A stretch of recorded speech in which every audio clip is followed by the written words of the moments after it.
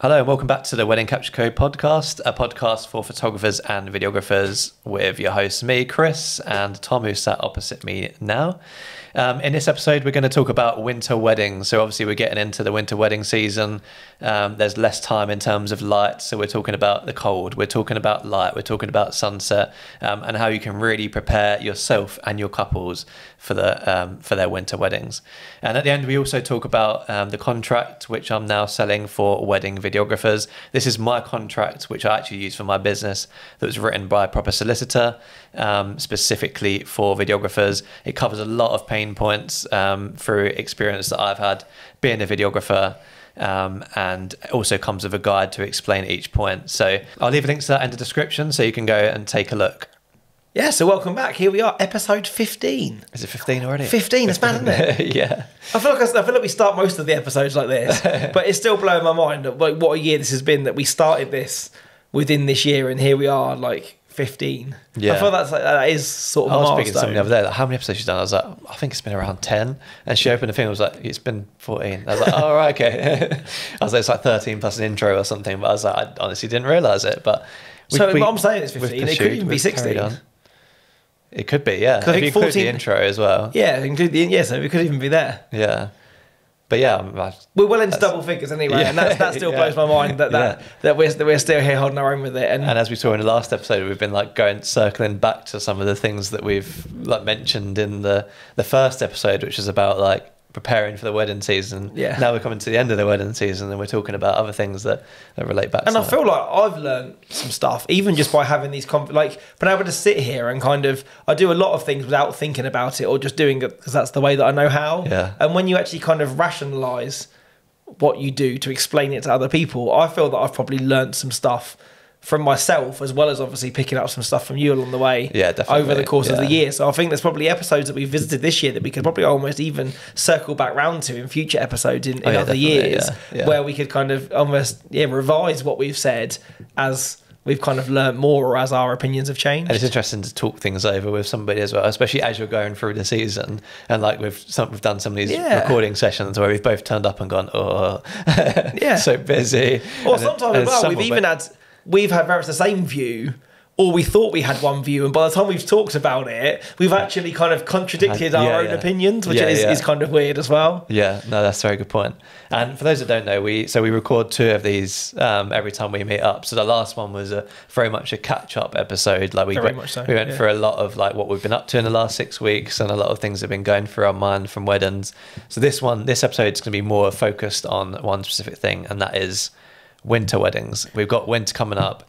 It is, as we're recording this in October, but I believe this will probably go out in November. Yeah, by the time we get to this one, it'll probably definitely be around the Halloween mark, and so we'll be, I think, definitely on the eve of, although it's very sunny outside and bright today, still cold. I can almost guarantee that it's going to be a very different story by the time that this actually. As I parked up outside your house, I heard it's getting very chilly outside, isn't it? So the usual conversation between British people as the season turns. But I feel like I said this at the start of this week. Like I drive my wife to work every morning because I'm a nice husband. And on the first day I did it, it was like 16 degrees on the Monday. Yeah. By the time I went out there on the next day, it was like 7 degrees. And it was literally like somebody had just flicked the switch and was like, that's it, like the winter button's been pressed now. That's it, like, and the fake snow starts raining down. And, like I'm daring myself every day as to, do I put the heating on yet? And I put the heating on this week for sure. Yeah.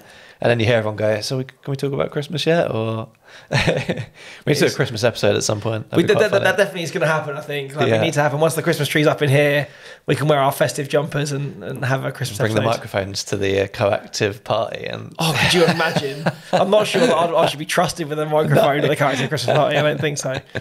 Oh, that'd be funny. But yeah, so winter's coming up, and we just wanted to do an episode about winter weddings and about like how to prepare for them, like how they're different, things that we've learned over the years doing winter weddings. I mean, personally, I don't know about you, but personally, I've started doing less of them. There was a point where I would say my weddings are more spread out from literally January till December. Yeah. But now I feel like I try and take more in the summer, because I find the summer ones, even though on the day they're more, I guess, because it's longer hours, you sort of expected to do more after the dinner, like in terms of like, oh, I'm going to take the bridal party out now and stuff like that. I feel like it's less challenging because you have so many options. I think that's the main thing, is a summer wedding, even though we're off the back of a year where it has been pretty wet, so you could say that that's hampered you still have options. I know that I've had points where it's been so warm this year where it's just been too bright to do, say, group photos before the dinner. So I've gone, do you know what, if we really have to, when you're all kind of feeling a little bit more lethargic and it's a bit cooler the other side of dinner, we can go and smash out those 6 or 7 group shots after food. Where when you're into a winter wedding, you know that you're doing not only your first couple shoot of the day, but probably your couple shoot, sunset shoot and group shoot all wrapped into one thing 20 minutes before you sit down to dinner. And then you want your guests to have, your bride and groom to have time with their guests as well, and but you know you're away, you've got all this stuff to do. So you're having to condense things into a lot, there's marginally, and sometimes if you're right up in some of those towards the shortest day of the year, it's getting dark before 4 o'clock. Where if you're on a summer wedding, it's like getting up till 9:30. That is 5 hours of daylight which you could be shooting in or have the option to shoot in that you are not having. So it's almost like a different job. You've literally got to focus on completely different things. You've got to figure out what you can do, what you can't do, and what your limitations are in the winter. And don't get me wrong, like I'm sure there'll be people out there listening to this like, but I like winter weddings, it's nice and cozy and everything like that, and I'm just not into it. Just like I'd trade the coziness for longer days and more light and everything. I think the problem comes is that when someone broaches the subject of a winter wedding to you, it's like that Instagram reality thing. They see like log fires and warm candles, Christmas and it trees, and really kind of sweet and quaint and cozy. Trying to photograph that really is really hard to translate it across, because candles don't actually kick out that much light, and that cozy when you're at 5 p.m. on a freezing cold wet in a venue which maybe doesn't lend itself to it. You got 2 p.m. ceremony and they've got 20 group shots. Exactly. And you're like, it doesn't always transfer across, and what can set out and kind of be sold to you as a real kind of postcard kind of snowy winter wedding can rapidly become something which is really, really challenging. If you're not mentally prepared for it and also physically prepared to have the know-how to how to deal with stuff in those low levels of light. And I think that relates to a good point that you said, which was be careful how much you're charging for winter weddings, because often there's the whole, people will be like, oh, it's a winter wedding, like maybe you should do winter discounts, or oh, it's a Wednesday in January, maybe you should do it a little bit cheaper. But I don't subscribe to this at all, because one, they're even sometimes more challenging to film or photograph than a summer wedding. So you're doing a discount but doing the same amount of work and perhaps having to stress out a little bit more at certain points as well. For sure. But also, if someone who worked, say a teacher got asked to work during the school holidays, oh, it's a Wednesday in the school holidays, you should be doing it cheaper. How does that... I think what makes it really easy, or the reason that couples suspect this, is because obviously a lot of venues do offer out of season discounts, because their venues are going to be sat empty, or they're less susceptible to getting bookings at those time of year. That they do offer kind of an out of season discount. But just because they're offering that's their business and they have their reasons for doing so. Because their venue is going to be sat empty, they'd rather take a slightly less money, and obviously if you're a venue that relies on maybe the outdoor aesthetic, you are getting a slightly compromised version of that venue, hence the cheaper price. A venue is different, they've got wages to pay and things like that. Exactly as well, they need to make sure that they're still in business, or have got enough money to keep the power and the heating on, ready to open up again the next summer, where you as a creative, or particularly in the photo and video industry, I think it's a lot easier to kind of batten down the hatches and winter yourself over those months if you don't have to be shooting. But also there's no shortage of tasks. Like we were always saying in the last episode that, I've got all new marketing material that I haven't pushed out, and I'm still booking weddings for next year based on the stuff that I updated my website with last Christmas, and you've got that lovely tax return to do, which is due in January. So there's stuff to be done over the winter, or even just have a damn rest from the summer. Like there's lots of things that you can just do in that time that don't mean you need to be shooting still a volume of weddings. You almost sacrifice your summer, so you make the most of having that time, like spend a bit more time Christmas shopping and getting in that sort of mode. And that's kind of what I like actually about coming from retail to being a wedding videographer, is like now I can sort of spend more time getting excited for the Christmas and like the winter season, but spend a day putting the tree up because I've got no weddings that weekend, and those little things. And I feel like if you start spreading it, and obviously there's people that have their reason for they want to do winter weddings, or they take them across the year, because sometimes obviously financially, with the way a lot of people do their payment plans, they need to be earning in the winter still, right? But with us, and for those people thinking, oh, I need to be earning in the winter, I fully recommend doing half payment 6 months before and half payment a month before. That way, our payments, well, we've got them divided out into months on a spreadsheet so we can see how much we're getting throughout the year. And our payments are pretty much equally divided. There's like a quiet month in, like maybe could be October, where we've got no weddings in November and none in March next year, or whenever it is 6 months ahead. That can be a little bit quiet, but you don't have that whole you're rich in summer and you're poor in winter thing. Yeah, spreading the payments out from your clients. I mean, so your couples pay you half the balance, six months before their wedding, and then the final balance a month before. Yeah, and we've done that since 2020, and it's been a game changer for us because I can't save money, so I basically live as... Yes, you're kind of easing that curve, aren't you, of a kind of, like say being, I'm sure it comes back to we did that finance episode where you spoke about kind of being a millionaire in the summer, and then kind of like scrape into the backs of your cupboards come But the amount of people that hibernate during the winter, the amount of people that say to me it's the winter now, I've got to like try and find some corporate work or something. If you did payments like that and managed how many weddings you got, you wouldn't need to be like, I need to find corporate work or something to do. So I feel like that makes a huge difference to your mental health and like how you think about where you take weddings throughout the year. Yeah, I think I obviously work slightly differently to that, but I think I'm always much more of a natural saver anyway, and I always kind of find that I pay myself a set wage throughout the summer, so the money does tend to pool up a little bit in my business account, but then I know that kind of I have it, and I also save for tax, so that once I pay that tax bill in January, there's normally always something left in there that I can almost receive myself a nice little bonus then with the money that's left in the account.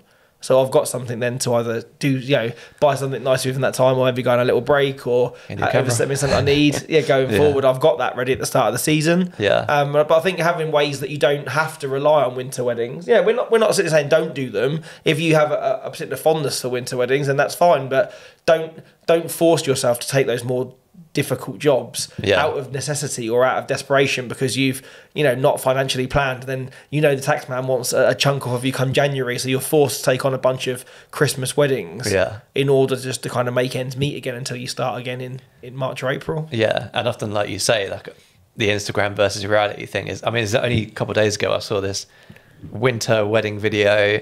There was snow, and like the snow was lit up by a lovely light and stuff, and it was a sort of properly what you'd imagine a picturesque winter wedding video to be like. And all I could think of was like my winter wedding videos are literally like people crammed into a dark room, candids, and you're trying to like shooting at ISO 12,000, trying to get something in this tiny little room with a 50mm, and it doesn't seem it's not as glamorous as that, and often it doesn't end up on the portfolio because I'm showing on the portfolio, I'm trying to show what I can do, what the best work I can do. If I'm limited to a tiny room and it's dark, that's not the best work I can do. I'm just limited to that. And it's also really hard as well. Like I come to realise to show the difference between a summer wedding and a winter wedding. Like during I think it was 2021, I shot a wedding the week before Christmas, so I think like the 18th of December. I'd had to miss a wedding the week before. It's the only wedding I've ever had to miss due to being ill because I had COVID. So I went and shot a wedding in Southsea at the Square Tower 2 days after coming out of COVID isolation and a week before Christmas. And it was a really bright, sunny day. And I took probably one of my favourite sunset photos I've ever taken of the couple walking in the little pier out by the water. So they're walking along that, I'm at the top, and they literally have an orange sky, and it's so hazy you can just see the white circle of the sun coming down. I have to tell people though that's the week before Christmas. To appreciate that I took that sunset photo literally about 20 minutes after the ceremony ended. It's quite rare in the summer. We came out of the wedding, did the confetti, and I was like, that sun looks amazing. We need to go. But if you look at the photo, people just go, oh, that's an epic sunset. You can't tell by looking at it that was shot at like 3:20 in the afternoon. So it's not almost as if kind of that's the reality of a winter wedding. So in terms of marketing for a winter wedding, it looks like a summer wedding photo.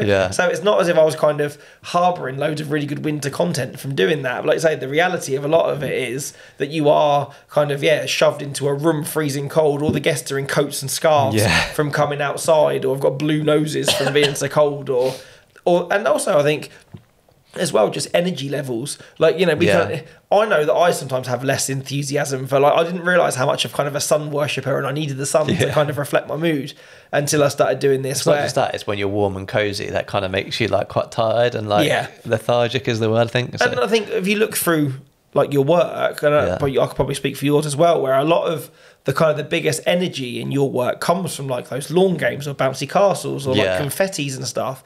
And when you've had to make QP people stand in queue in the cold and they say they've all got their coats on and stuff to do a confetti moment, the energy's just not in that the same as it is in a summer wedding. Yeah. So it's like, are you going to use that, or it doesn't? You know, so the vibe is definitely different. I find that probably my scrutiny levels for kind of taking on a winter wedding are a lot higher than they are for a summer wedding. Yeah. Because and also kind of, you know, turning it around to that couple straight away, that if someone came to me for a wedding inquiry and said, oh, we're getting married at this venue in the end of November.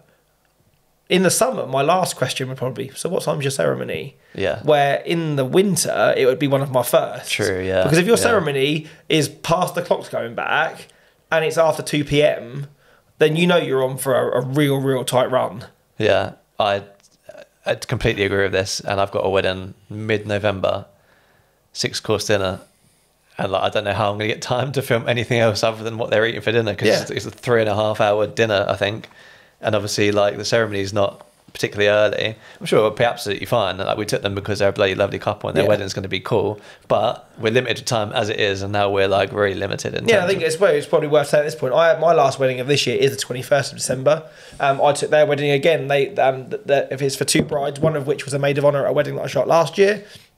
I know they're a lovely couple. They're very adamant that they want marginally more candids than kind of post stuff, so it doesn't rely on being outside. Yeah. And I've already taken a wedding for the day before Christmas Eve next year. And that is actually for a later ceremony as well. Yeah. But those guys have purposely pitched for a later ceremony so that their evening stacks up differently. But then we already had that conversation, and they're very, very willing and want a first look. Oh, nice. Yeah. So I think that was the conversation. Something else, I think, which is you need to kind of look at is managing expectations of what is possible to achieve in the hours daylight you have, and then being flexible to work their schedule so they can still get those moments that you want while still having their way. So for this example, I believe this couple are going to get married somewhere around 2:30. So I know that when we come out of the ceremony, we're looking at probably the last hour of daylight. So there's no way that I can get couple stuff, group stuff, all that stuff in that hour. Yeah. So they don't know. We're quite happy. We're going to do a first look at, say, an hour and a half before ceremony with us and our bridal parties. So they're going to kind of lead us out. We'll have a first look. We'll do our bridal party portraits then. We'll have a little kind of couple shoot in the grounds and then walk into our ceremony together. Yeah, so because they've built their day around that, in the summer, that would seem marginally more odd or work less well. Yeah. So it almost lends itself to that winter setting that they've kind of flipped it on its head and used the shorter schedule to embrace having their wedding the way that it is. That's a really good shout. We used to, like back in the day, we used to try and encourage people to do first looks when people were like, oh, you know, we've got quite a short reception drinks or whatever. I mean, oh, well, have you thought about doing a first look? Because it might be a good opportunity to see each other beforehand, and then you can also have some couples before you go into the ceremony, so then you don't have to spend your reception drinks doing any of that stuff. People would really not get. They're really British against it, people aren't they? really don't like the first look. They're against it anyway, but I think to go, well, why do we need to? Because it's going to be light till 8 o'clock in the summer. Yeah. There's no argument for that. Yeah, Where if you're saying, well, I need to be honest about this, is I know in your head you've got dreams of, you know, kind of walking down the grounds of a hotel in a first stall with like the Christmas tree in the background, but the reality is it could be chucking it down in rain and pitch black. Is that if you want that kind of wintry thing, the sun's naturally lower in the sky. If we can do that before your ceremony, it will calm your nerves going in because you've seen each other, you'll get those wintry moments, and it means then that coming out the other end of the ceremony, you know that you've not got to go back out in that cold at all. You can spend all that time inside with your guests doing that stuff. And for you, I think, as a photographer or videographer, knowing then that once you film the ceremony, you've not got to try and go and make something of that. That's a lot better. 100%. I feel it can be a much more natural moment because a couple will be relaxed as well. I feel like a jet engine that's just taken off in my garden. In your garden. As I going to open the door in the last episode, I'm going to close it in this one now, just so you can actually hear us. So the sun has gone in now, so I swear they just hear us and they're like, yep, now's the time to do this. It's like, quick, it's podcast day. I'll fire up my... Last time it was like some sort of saw or something like that. It was, wasn't it? Yeah. But yeah, like takeaway is set expectation with the couples. I think that's how you can be the most prepared for a day like this. And I think that's what separates experience from someone who's maybe good at photography but hasn't got the experience in the day, is that they'll set the expectation with the couple and be like, you really pay attention to how much light you've got, what sort of areas you've got around the venue. Because again, light also depends on if there's hills around the venue and stuff, you're going to lose it a lot earlier and things like that. And setting that expectation and being like, okay, what time is your ceremony? It's the first thing you need to find out. Do you want to do this beforehand? Can we squeeze in this afterwards? If it's raining, where can I do groups? Like those sort of things, right? Yeah, and it sounds like a really daunting prospect when you're kind of, hopefully you should want to book everybody that comes to you. And it almost sounds like you're trying to avoid or trying to turn work away by going, well, if you don't do these things, it's really difficult for me to photograph your wedding. But I can almost certainly say 90% of couples would have not thought about that. No. All they can see is, this lines up really well. Or the venue have even gone, get married at this time, because everyone gets married. It works really well time-wise. Like I was at a wedding showcase on the weekend, and a couple came and spoke to me then, and they're like, we're getting married December 2nd or something like that it was. And so I said to them, the only concern that I would have is just watch what time you book your ceremony for. Yeah. Because it's going to get dark at 4 o'clock. Yeah. If you went there, she was like, I've not even thought about that. I feel like venues tend to be like, book it at 2 p.m. or something. Yeah, because they still want that time to get ready in the morning and it suits them. Yeah. And it not even entered their head that, oh crap, it's going to get dark then. Yeah. And you need, us as filmmakers and as photographers need light to work. That's kind of the crux, the core of what we do. Yeah. And I'm not saying that should be the first thing that comes into a couple's head when they book their wedding. But I, on the flip side of that, I do believe that it's our responsibility to educate them rather than turn around and go and offer it as an excuse at the other end when you give them a dingy lit That's the thing. gallery Setting back. expectations is much better than an excuse. So you say to them that if you've got an hour reception drinks and you don't want to do a first look, then be prepared that your groups might be in the dark or your couples might be in the dark. And then if it comes to the day and they're like, well, actually, can we delay groups for a little bit? Then you've already done that in the call, told them, by the way, if you don't do this, this is going to happen. Same with anything certainly for video with things like the speeches. Like if you don't let us mic you up and like get prepared and stuff before you guys stand up and start doing it without us, you're going to miss. We set that expectation so that on the day, and we'll say to it again on the day, like, we need 5 minutes, give us 5 minutes. If they don't, we've said in a pre-wedding call, we've said it on the day. Yeah. If you start with ours, this is what happens. And like, that's just, I think the whole thing of having those pre-wedding calls and just like having the experience that we've got is setting expectation for couples. If this happens, then we need to do this. If not, that's fine. It's your wedding day. You can do what you want. But I'm just warning you that will happen. The same way that that you'd like to think that the person that makes their dinner would go, yes, you can have this combination of whatever, but I don't think that goes. They should look to you as a voice of experience in your field of it and saying that I do need a roughly this amount of time in the daylight to achieve this. Or like say, if you cut it tight enough and even go for say a 2 p.m. ceremony, that when you come out of the ceremony, normally in a summer wedding, I would give you half an hour to mingle with your guests and grab a drink where you're going to be down the aisle and straight into group photos because we have to get this done. There's going to, if you're looking for a more chilled day to spend lots of time kind of hanging about, it is going to have to be pretty whistle stop through most of that drinks hour just to get what we need. And then you're going to have your chill time the other end. And it's almost managing that schedule from really, because the very kind of beginnings of the conversation, just to know what's possible. I feel like to steal something from, I think it was a creative commune when, was it Liam had some group shots that he recommended were in one place? Yes. And they were like, no, we need them here. And then they just turned out not as good. And then they complained and said, we don't like the lighting on those. And it's like, well, all you can do is advise. And afterwards, it is up to them what they do. But I think as long as you've kind of stood your kind of ground and have that kind of bit of verbal with them to say, in my professional experienced opinion, this is what we should do. And if they choose not to listen to you and think they know best, then I believe it does give them very little room to complain. If you have offered, you've offered the benefit of your opinion and they've chosen not to go with it. And that's where experience comes from, is that you offer experience and that's it. But there are other ways that you can be prepared as well for obviously the worst. I've put an umbrella. Like last winter we got so tired of like all of the rainy stuff that we bought a big white umbrella, and then we said to couples, like, if it's raining, do you want to go out with this umbrella? We've got a light, we've got an umbrella, do you want to go out and do that? And that became really handy because one, not all couples, even if they're doing a winter wedding, will buy umbrellas, and venues might not supply it, or it's got a big old logo on the top of it or something. So we've come prepared with something which, in the worst case scenario, we can use, and it looks really good as well. It was a huge white umbrella, like I think it's a golf umbrella or something, and we lit it up with the light, and he obviously has that. And some people really like it, don't they? Like, I've taken shots of umbrellas on wet weddings in summer before, or I did a wedding a few months ago where they brought umbrellas in the eventuality of rain, and it didn't rain. And when we went out for the sunset in the evening, they were like, I know it's really silly, but can we just take a picture with our brollies? Because they kind of wanted that fun moment with the umbrellas. So there's things like that you can do with kind of wet or winter weddings. And you know, I fully appreciate that not every couple are going to be summer and sunny people, and they might want to embrace that weather. But it's having the means, and even like I've got some of the points that I've got in here as well for, just like you said, being prepared for not only for the timeline, but just physically prepared for winter weddings. Like I remember doing a couple of seasons and having to wear, because it was cold, end up putting my jacket on to go outside to go and shoot groups, and then my cameras on my holdfast are underneath my jacket, and they get knotted up and stuff like this, or I got fed up of having to leave my jacket places and this and that. So I rapidly learned in the end that I went and bought myself like a thermal like t-shirt and like leggings, and then I just put those on and then just put my wedding shirt and trousers over the top. So it allowed me to effectively still be like summer wedding Tom, but I could go outside and shoot group photos or take the couple out without a jacket on. So I still looked smart and like I was at a wedding in the summer, but I didn't freeze my arse off because I wasn't out there in literally a short sleeve shirt. When you put in the notes saying about the thermals, all I could think of was, for me, winter weddings end up being hotter because the venues always turn the heating right up.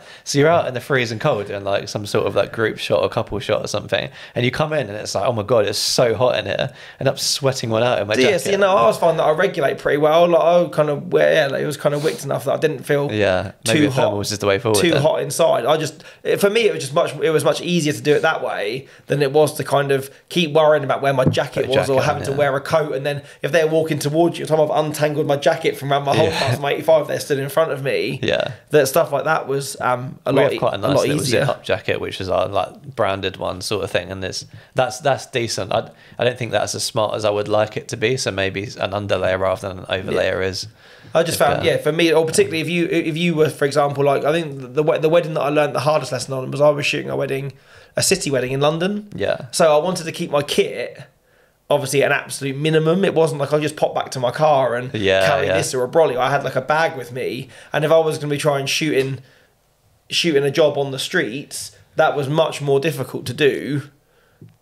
Trying to carry a coat as well, it was something else to carry. It's the door. We've got a present. I feel like everything's happened today. We had jet engines, we had Amazon men. All I need now is the window cleaners, the car coming like tapping at the glass behind the camera, and we'll be well away. So the wedding that I did, it was a city wedding, and so it was much easier to wear my warm stuff underneath rather than be bulked out over the top. And the other thing you said is batteries as well. Now I'm not sure how much I can relate to this, because I personally think that, I don't know how batteries work, but for me, I think batteries wear down more in the heat than the cold. And for me, they wear down in the summer more. I go through more batteries. I always found extremes of temperatures they've done, but it probably is. Maybe I know in summer weddings, I can still get through maybe one battery a day if I'm lucky. But I remember shooting in really cold weather and being panicked, having a wedding where I maybe didn't have the spare batteries that I thought I did, and have gone out on a couple shoot and lost nearly half a battery on a 15-minute couple shoot just because of how damn cold it was. And then being panicked of like, well, I need to charge something during dinner. And we go so I've only got 4. So I never normally get through them. No. So that's something else again, and not always so much camera batteries, but if you're powering like video lights, AA's and stuff like that, are particularly sensitive to temperature. That if you're using batteries in flashes or needing, say, like little video panels and stuff that use rechargeable batteries, do be prepared that they won't hold their charge as much in the cold. Yeah, and that's a good point around video lights as well. Like if you're a videographer, bringing your video lights is a big deal for winter weddings, more so than summer weddings. I use video lights for dance floors at summer weddings, and some people would look at me and be like, why do you need that? And I'm like, I'm not trying to light the dance floor, I'm trying to get some good hair light and things like that during the summer. But sometimes in the winter you're actually just trying to fill the space with some light. There's been times where I've walked into a prep room in the winter and it's been terrible, and no matter how close you're putting someone to the window, you're not getting anything. Bride with her nose to the glass, and you're still struggling to get exposure. You don't just want to get the bride getting her makeup done. You want to get all the bridesmaids in the sofa in the corner having a chat. And if that's in pitch black, it's just looking flat and boring. Yeah. So there's been times where we've taken our light into the prep room and just smashed it up at the ceiling, and then just like if it's daylight balanced, you're offering something very similar that you would be getting on just ambient light coming through the windows during the hot, the warmer or brighter months of the year. And the couple and the photographer have been so grateful for it, and so just bringing a video light or two, so we have two that we bring to every wedding when we remember. And usually that's used for cross-lighting the dance floor, but during the speeches, during the winter, it can be used for anything from speeches in a really dark venue. We try not to, but if it's particularly bad, we'll do it. Prep, if the prep location is not so good, and then the rain shots as well, or like outdoor couple stuff. Backlit stuff. Backlit stuff. But even again, if you get like couples that you can see your breath cold, that kind of atmosphere of that requires a backlight, doesn't it? And even just by you talking about those panels reminded me, I shot a wedding in December a couple of years ago up at a barn, and it again being a stone barn with very small windows quite high up, that normally a 1 p.m. ceremony in the summer, enough ambient comes through those that gives you kind of a base of light in the room. And this one being, say, a midday ceremony but in December, and it just wasn't bright outside because of the time of year it was. And a videographer then having those big LED panels and literally just having one in each corner of the room just faced towards where the couple were, that it gave me a little bit of white balance issues, but it kept my ISO from being dangerously high in the middle of the day to almost sensible. And it offers a bit of a pop as well, as a bit more contrast to it so that little bit of separation, enough that kind of they didn't just look like they were kind of just really muddy blending into a space. And I think remember being, when him setting them up, looking at these big kind of like panels that he was kind of putting in the room and thinking kind of that they look quite distracting, but then being quite grateful for them the other end, that he'd had the foresight to bring something like that. That's the thing. I feel like with video lights, they are quite distracting. Like I've used them for speeches maybe twice, and I've asked, there's a particular venue that I've been to a couple of times, and once I said to the groom, it's pitch black in here, like I can't, like it's going to be quite bad quality, I'm going to put a video light up. I know I said I don't usually do this stuff, but is that okay? And he was like, no, you can F off me. And I was like, right, okay, fair enough. Fine, you have dark vision, And then when again, like we're talking about with the group photo thing, when they turn back and their speeches are very underexposed or very dark, and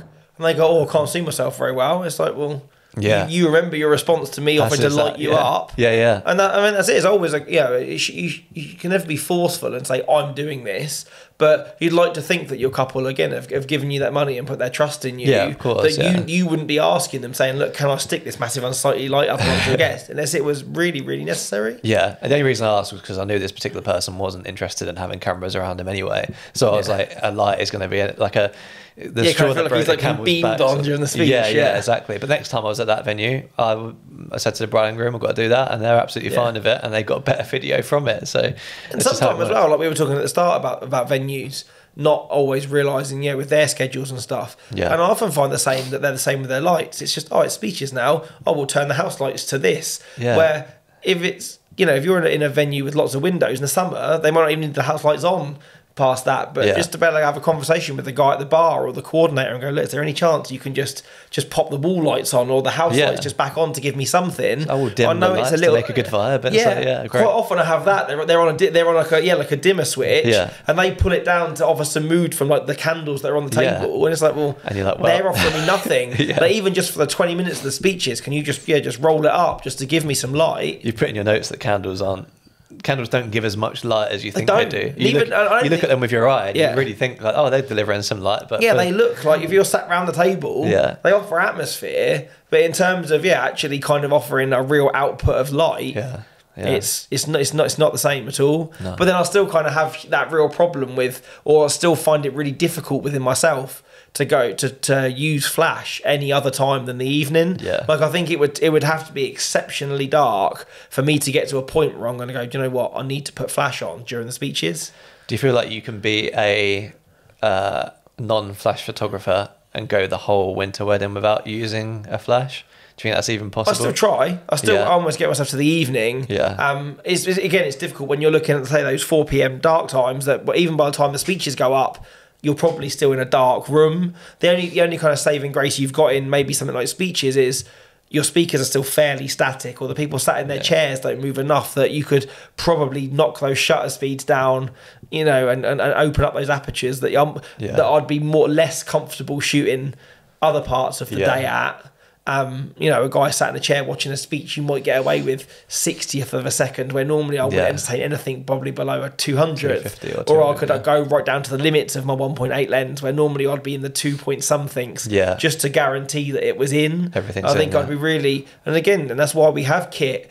I know it looks fancy to have these kind of really wide apertures, but at the end of the day, if you need to do what you need to do, at some point it's going to save the day in terms of light. To let you open that lens right up to pour in as much available as you can. Yeah, you've got to use your kit to those extremes out of necessity rather than creative choice sometimes, just to get an image to deliver. Yeah, we were talking about cameras before we started recording, and how like some people use crop sensor cameras and stuff, and it's like, that's good, but the reason we use full frame is not because we're trying to have the fanciest, nicest stuff. It's because one day that's going to save you in a really dark area where you need the low light. That extra few £100 on a 1.4, that stop down. Yeah, you might not use it 99% of the time, but if you're shooting in low light and you're in an absolute pinch, and grandma's there sobbing her eyes out during the speech, and you just by opening it up manages to get you that frame, then it's proved its worth there and then. Yeah, so plenty of things you can do to prepare beforehand. To make sure your couple's prepared, and to make sure you're prepared for any pain points of doing a winter wedding. But in terms of on the day, you've obviously got to think about sunset. You've got to think about where you're doing groups for you guys, and obviously couples as well. You've got to make sure you're doing that at the right time, haven't you, as well? I find as well, particularly in winter weddings, I sometimes in the end, depending on what the weather's like when I arrive in the morning, on a summer wedding, I'd probably go for a little wander around the grounds and kind of look out my couple spots, or maybe take some stuff. I would probably actively go into where I know the drinks are going to be and go, what options have I got in here for groups? True, Like if I know that the weather turns, I'm probably going to be doing my group photos inside. If there's like a chair that I have to move in the morning, or have a word with the wedding coordinator and say, look, how possible is it that we can leave this area free for me to do my group photos? And that makes, say, some sort of, having to move a plant pot or sort something out then. I feel like a lot of this applies more to photography, because you've got more stuff group photos that you need to do that's more reliant on that kind of thing. Like for us, the pain points, our ceremony and speeches, we don't have much control over. It happens in a room, that's it, job done. But for group shots, I feel like that's probably a big pain point for... Definitely much so, especially if you're in a venue which isn't that large. By the time you fill a room with, say, 50 people that are all need to have drinks or whatever, you could be at a point then where you're trying to shoot group photos with people pressed up against a wall on a stupidly wide lens. And so it's almost trying to kind of allow yourself to kind of, rather than pick somewhere out of being swayed by what a wedding coordinator is telling you, or a guest go, that looks nice, mate, doesn't or it? Just desperation. Almost go into it, go into that venue if you're in an all-in-one place, and kind of make those creative decisions, or even go and get a chair and stick it there and go, well, how's the light falling on that now? So you can almost do some preliminary tests of where things are, so that when you've come through the ceremony and you're making that decision, you can go, oh, well, I've thought about this and this is this, and you're not trying to try things in front of your couple. Would you encourage people to go outside if it was sunny but cold, or would you just let them have... I think I always would. I think just because... If it was bright, it's always going to be brighter outside. Like for me, kind of quality of light is anything, and I think you can. If anything, you'll get your groups done quicker if it's cold. Do you know what I mean? It's just like freezing. If it's like, quick, look, we need to just go outside, just get it smashed out, and we'll get back inside again. Is sometimes like there, you always get one joker that wants to kind of laugh or do something. Where if everyone else is cold, you might find that you just get out, get it done, and get back in again. And sometimes it can be great. Whereas inside, everyone's talking and like you can't hear each other. Also in the summer, everyone stood outside and they're, let me get that one with their phone, or try and do whatever, or trying to make a joke and make it last longer. In the winter, they're just hugging themselves. In the winter, they're all inside drinking, things, so that they're not going to come out and follow you. So it allows you sometimes to be a lot more robust with getting those group photos done. And as long as it wasn't ridiculously windy or chucking it in rain, I would still always push for a cold outside than a cramped and darker inside to stay dry or warm. Yeah, talking about summer ones, I did a wedding on quite recently where the group shots are literally done where they have like the reception drinks within that. And all of my candids are just, there's a semicircle of about 60 guests just around where the group shots are done, all with their phones out. I've never seen anything like that. Every single person had their phone out shooting the group shot. And all of my candids were just that. It's bizarre, isn't it? Yeah. Like, I must admit, when I started doing this, that used to be much more common. Yeah. There'd always be a nan with like a 35mm that you had to wind on and would be there. Or in case you don't get it, I'll get one. Or someone with an iPad. Yeah. And now, people almost...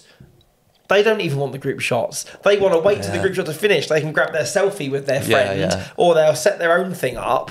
But they don't seem to want to be over your shoulder getting the group photos. It happens at a couple of weddings I've had, but I think it happens marginally less than it used to. Yeah, and it's almost. I wonder if it's a generational thing now. Is that people are even say guests are switching off to group shots. Like, I don't want to be in them, but aren't looking to. That's not what they're looking to take for themselves out of a day.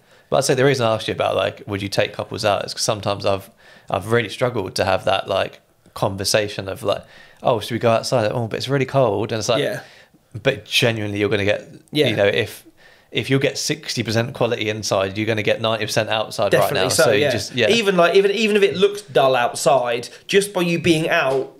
You know, I can guarantee that if, and again, trying to explain ISOs to a couple, you're wasting your time. But it's variety of location as well. It's not even just quality of light. It's like your whole wedding film has been inside this room. Please, can we go somewhere? Yeah, most of it's going to be in that room going forward. So at least we've got some daylight. Or sell it that way. That look, it gives you a chance to utilise this part of the venue that you're probably not going to be in for much of the rest of the day. And even like we're saying winter weddings, and you know, keep talking about the very ends, but.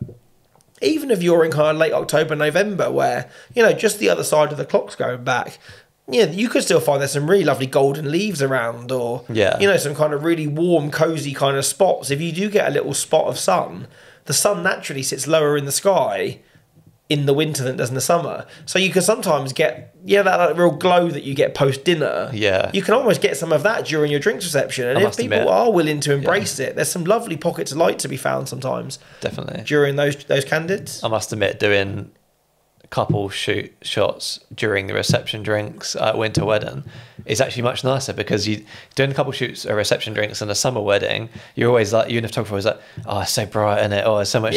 But whereas doing it in a winter wedding, you've still got a really low sun, even if it's not quite sunset, so you still get, like you say, like glow coming through the trees. You've got probably more options in terms of watching shadow as well. Definitely. So it's actually quite nice, even if you don't get a sunset for like if you normally, obviously, like in kind of a conventional summer wedding, should I say, is I would always look to do two couple shoots. One, say, just before the couple sit for food, and then one at sunset, which is normally later on in the evening. Where it's quite often that once you get into a winter wedding, the sunset does fall. You've got to pick and choose. Either just before dinner or even during the meal. And I think that's after I've had that conversation with a couple about their ceremony time, to make sure that it's early enough to get it in.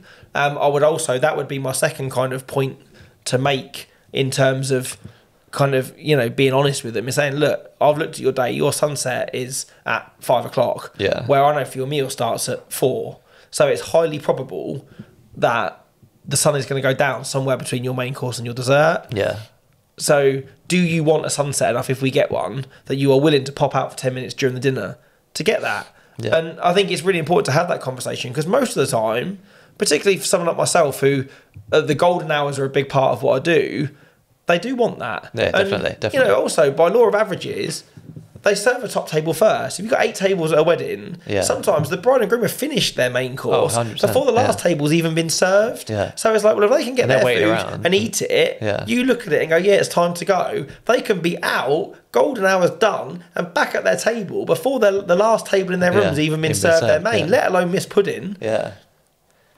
Or if you're doing the couple shoot before the second table. That's it, that's it. Before grandma's even taking her teeth out to eat her main course, we're back, And I shot some weddings in November, I think 2022. I remember I had 2 at Southend Barns really close together. Yeah. And we were blessed with some lovely golden hours. Again, because the sun was lower in the sky, that kind of brooding cloud was coming in. You get a lot more atmosphere in your sunsets. You do, yeah. And I think the couple are ready for it. Like if you take a couple away from the dance floor in the evening, they're a little bit merry, and they almost take those sunsets for granted because it's the middle of summer. Yeah. Where if it's November and you're like, you've not only got a dry day, but you've got an awesome sunset as well. Like, let's go and do this. They're really like, we're really lucky to have got that on our wedding day because they weren't expecting it. Yeah, it's like we said at the top of the episode, like if you book a summer wedding, you are lying if you don't expect sunshine. But if you book a winter wedding, you're just expecting to have a day, and it may be wet, it may be cold, it may be whatever. So to get a genuinely bright day, you do feel really lucky, and most of the time the couples are much more receptive of wanting to make the most of it. Yeah, because they've been blessed with that sunset rather than it be a given. Yeah, where some summer weddings you'd be like, oh, the sunset's just after the first dance, we did dance and go away, and then by the time they start dancing, like, I can't be arsed. Because they've expected it to be sunny, so they're they're just not fussed by it, because the ones that we got at dinner were sunny as well. Just having that conversation with your couple about whether you can interrupt them during dinner and don't feel awkward about it. Again, like we said about the ceremony time is you need to supply them with as much information as you can to give them the best photos. And if they turn around, and I've had it before when you've gone, look, that sun's amazing out there, but it's not as amazing as the sticky toffee pudding that they're eating, then you have to be prepared for them to go, okay, we won't do it. They'll sit, they eat their dessert, they enjoy their meal, and the sun will go down without them. And that's their call. You've given them that option. Although it can pain you sometimes to get a winter wedding and get an epic sunset and they don't want to go out in it. But it's not that you've given them the option and that's it. You've given them the option and they've made their choice. Yeah, exactly. Also worth asking about Christmas decorations. I don't know if you've ever had this, but I've had couples getting married November, December time who are just like, there's going to be Christmas decks up. I don't want them in the film. I don't want it to be a bit more timeless. So now I always ask, are you embracing Christmas or are you ignoring it, basically? Yeah. Good, because again, you never know the reason why they've picked that December wedding or that Christmas wedding. It might not be because they want to have a pine tree in the background and really embrace that. It might just be a circumstance thing, or that's the only time they could get that venue for or whatever. So I think it's definitely rather than you kind of leaning into that Christmas. Yeah, it's such a small thing, but it's really tempting sometimes. To lean into that and be like, while you're getting all the establishing shots, be like, oh, there's baubles and Christmas trees and stuff like that, and then you put it in the film, they're like, oh, we're doing a Christmas wedding. And using that stuff to your advantage, actually. I'd forgotten about this, but my last wedding of last year was at a hotel towards the end of November. And I remember taking the couple outside, and I literally got about 6 frames into their couple shoot, and it started to rain. So we literally ran in, and I knew that I had a nice wider walk-in shot, something outside, but I needed kind of that mantelpiece shot of them kind of top half looking towards each other or the camera, and needed something. And we came into the reception, if you like, of the hotel. And they had a sofa with a table behind it that had tinsel and fairy lights on it. Nice. And then behind that was kind of a rug and then the fireplace. So I literally got the couple to stand by the fireplace, and I used my 85 and kind of shot through the tinsel and got this kind of really lovely tight frame of using the fairy lights as foreground fall off.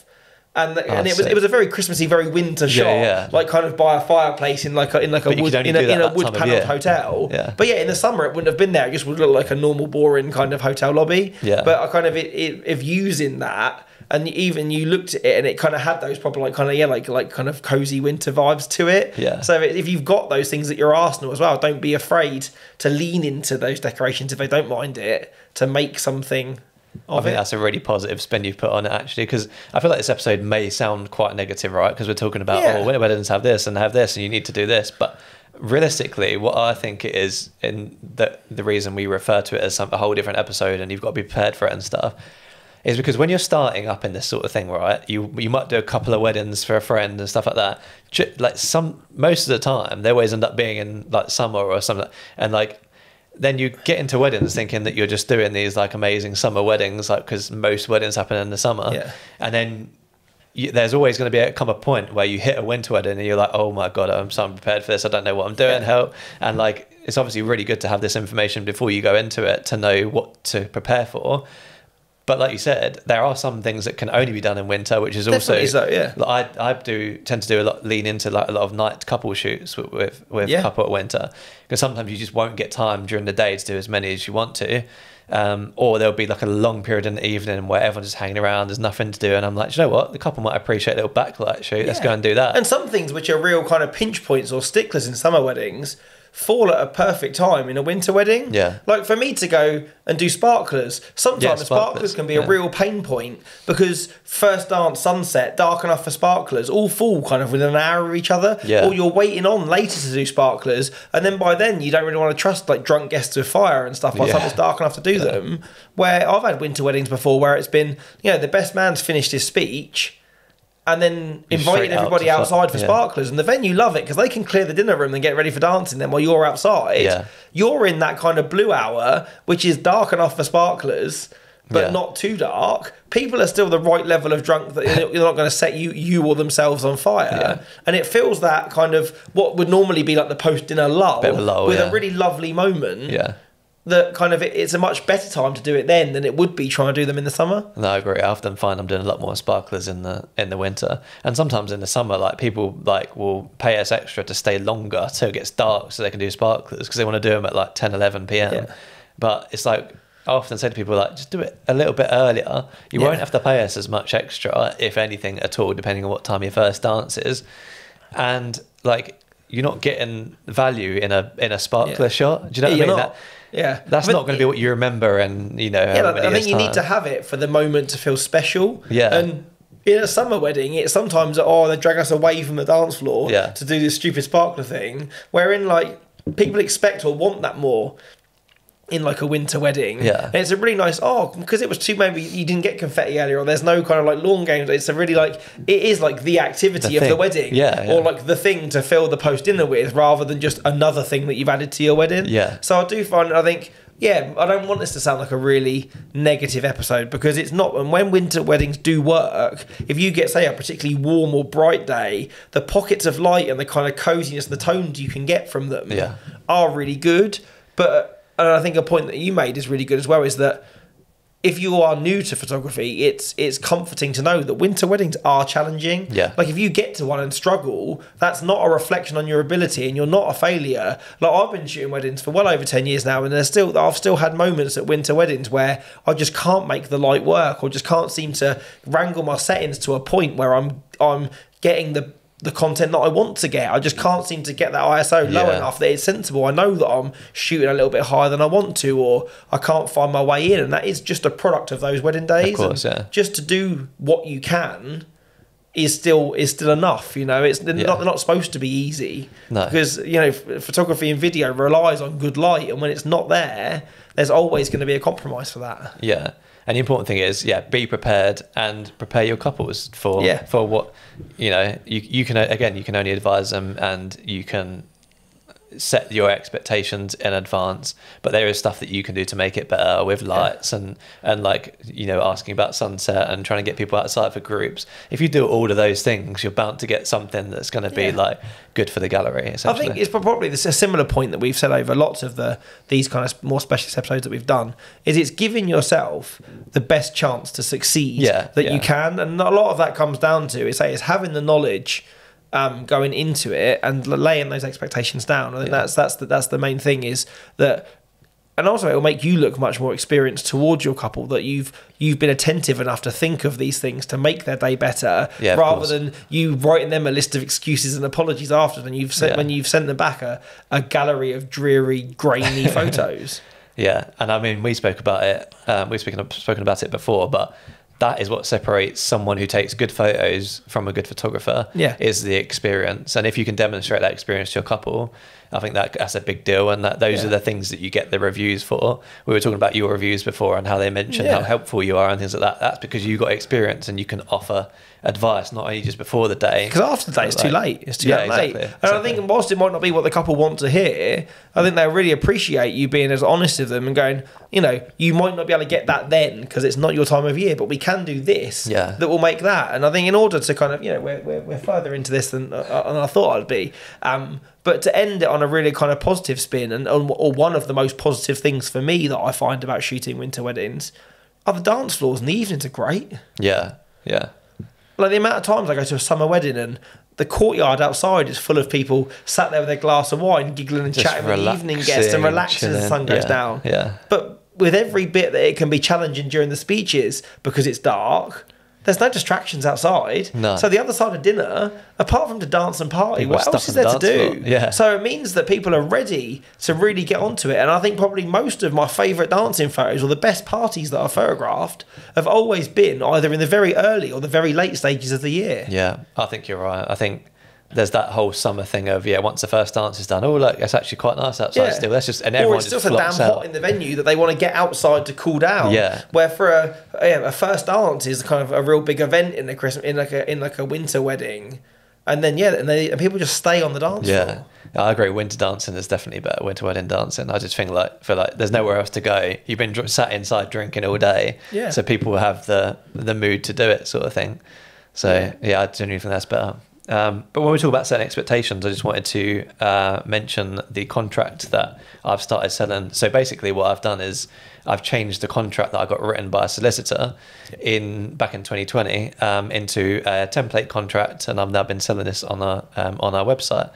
And basically, we got it written by a solicitor just for us.